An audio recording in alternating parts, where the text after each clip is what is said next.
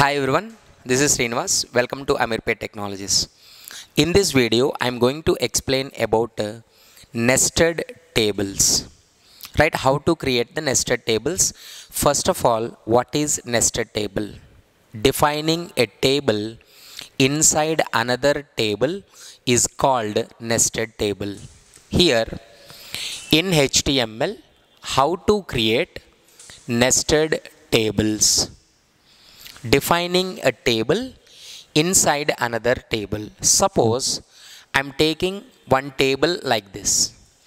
First simple table I'm taking. In the following videos, I'm going to explain how the tables are present in real time. For example, is a restaurant menu. Like that, we are creating the table. First of all, to make you the concept more clear, simple tables I'm writing. Here, this is one table. In the first row, I'm just creating the numbers like this 1, 2. But in the second row, in the first column, one subtable. In the second column is another subtable I'm creating. Here, I'm giving the values 3, 4, 5, 6, 5, 6, and here 7, 8, 9, 10. Like this, I'm creating the simple table. That is. See here, how can we create that simple table? 1, 2, and next one 3, 4 with the subtables and all. First of all, start with the beginning, starting with the table. Of course, you need to define inside the body is a table. If you want to create the border, yes, you can create the border with value 1. I just want to display at the center means what? Yes, you can align it to center. Center. Multiple attributes you can specify. As we know the concept, all attributes you have to specify in the start tag only. Start tag is a border we have given, and as well as alignment also we have given. And this is the table is representing outer table. How many rows are present in outer table? 2 rows are present. 2 rows. First row is a very small, so I am representing first row like this. TR and TR. But second row consists the tables, so TR start and TR end. I am writing like this. So the table consists 2 rows. So first think about the first row only.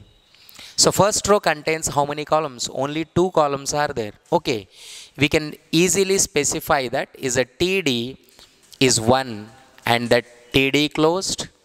Second one is a TD 2 and again the TD closed. The first row completed. Now come to the second row. In the second row, 2 columns are there. First, think about the first column only. First column means TD is a first column start, first column end. Why you have written like this means what? In between, you have to create one entire table. Then again the second column I am taking is a TD start and then TD end. 2 we are creating. So first think about the first column. In first column again is a table. Right? So you have to create the table again. Table and border you can give. Border. Table start. Table end. And this table consists how many rows? Of course again 2 rows. Is a TR start, TR end. TR start, TR end. This is the first table which contains 2 rows. This one. Right? In the first row again 2 columns. In the second row again 2 columns are there. So this is the first column and this is the second column. The first column value is a 3. Second column value is a 4. 4. Here in this row that column is a TD, the value is a 5. And this one is a TD, the value column is a 6. Like this. The first table completed in the first column, the same thing you do for the second column also. Create the table is a table start, table end. In that, two rows are there is a tr start, tr end, tr start, tr end, which consists the two columns td start, td start. The values are 7 td end. Here it is 8 td end. Here it is the same story. The two tds, and one is a 9 and one is a 10. One is a 10. This is how we are creating the nested tables. If the nested table any caption here, you can create the caption here. Hope you understood. What is a table?